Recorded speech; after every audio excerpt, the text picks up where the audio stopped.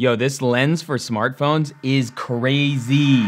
You gotta just press record. Hey, what's up? It's Omar with Think Media, and I was on Amazon the other day, and I was actually looking for a wide-angle lens for my smartphone. I have a iPhone 13 mini, the cheapest version of the iPhone 13 that you can get. And I wanted to get a wide-angle lens that could be used on the regular camera because that's the camera that has cinematic mode. And also, if you didn't know, most smartphones, they have one superior camera, and usually it's the main camera in the rear. But if you're gonna shoot vlogs, or even if you want that wider shot, but you want the best quality possible, your best bet is to actually get a lens for your smartphone. And I absolutely love this lens that I found. It's the Xenvo Pro Lens Kit for any smartphone, and it had almost 14,000 ratings, so I was like, this has to be good. There's also a coupon, and you can also shop to use, and we'll be sure to post links down in the description below if you wanna check it out.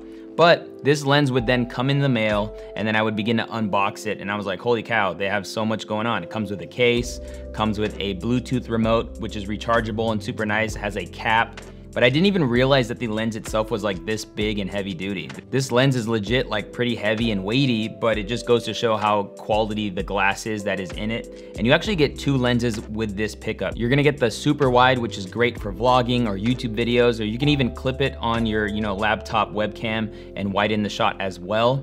But then when you screw off the wide angle lens, you're actually gonna be met with a macro lens, which is essentially a lens that allows you to get really close to things and get high details.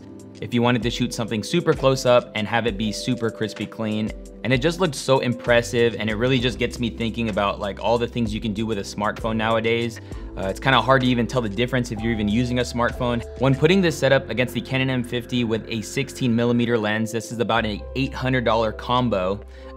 You actually get very similar results, especially when using cinematic mode on the new iPhone 13. And again, I have the 13 mini, which is the cheapest out of all of them. I actually wanted to challenge myself when I was upgrading my smartphone this year, and I didn't want to get the maxed out version of something. I wanted to get the cheapest version of something and kind of prove a point that you don't need the best smartphone. Whereas I just got the cheapest smartphone being the iPhone 13 mini.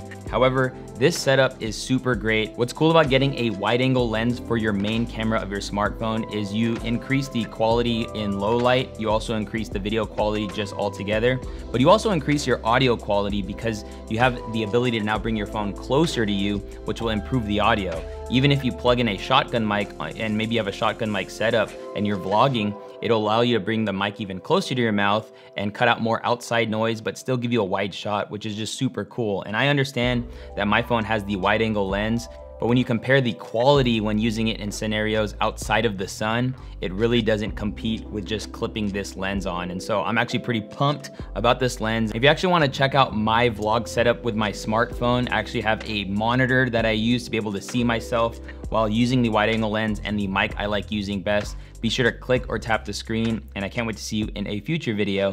Peace.